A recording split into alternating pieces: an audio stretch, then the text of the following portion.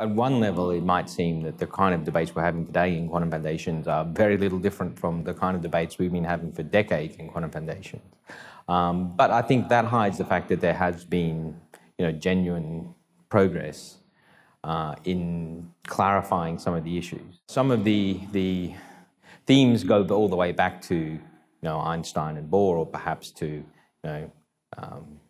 Plato versus Aristotle. Einstein was definitely a realist in inclination, and Bohr much more of an operationalist. For an operationalist, the purpose of science is just a way of organizing observations about the world, or perhaps more accurately, to organize interventions and observations, how you expect those things to relate.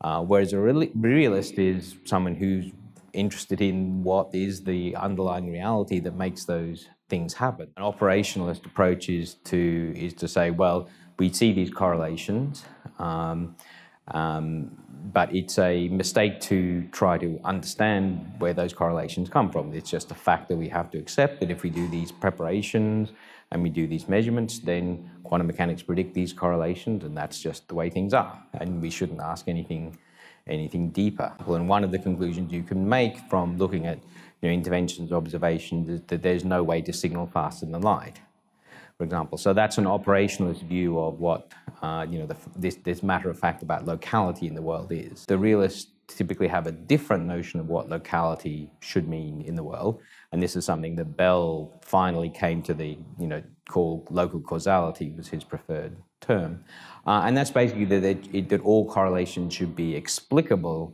by local actions or by causal influences, if you like, going less than the speed of light. And what we know is that Bell's correlations are not explicable in those terms, and so realists typically say then that Bell's theorem implies that the world is non-local. But as I said, what that means is it's implicit in that in saying that they're really talking about explaining correlations, whereas for an operationalist that's not part of the agenda. We know if you want a realist interpretation, it has to be there has to be some strange features to it, because the world is just strange, and Bell correlations are the obvious example for that. So every realist interpretation has to be counterintuitive in some way. I don't know whether it's resolvable unless we actually go beyond quantum mechanics.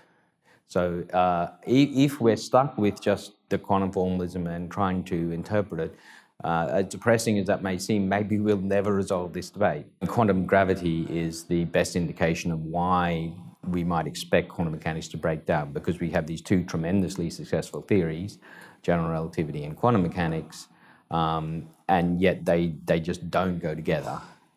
So something has to give. My ideal about how things would work out is that it would break down, and that we will find then indications about what the a true reality underlying that.